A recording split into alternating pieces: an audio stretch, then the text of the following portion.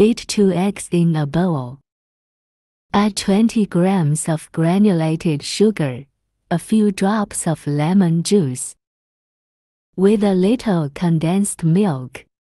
Beat with a whisk on medium speed until light in color and large bubbles form on the surface.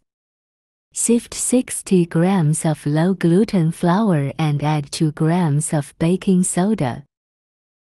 Toss with a spatula as fast as you can until no flour particles remain. Pour in 15 grams of corn oil. Toss until well absorbed. Pour the batter into a piping bag.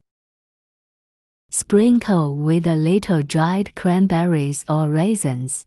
If you don't have a mold at home, you can brush a bowl with a little bit of oil so as to prevent sticking. Cold water on the pot. Boil water and steam for 15 minutes. Simmer for another 2 minutes and you're done. Fluffy and delicious steamed cake is ready.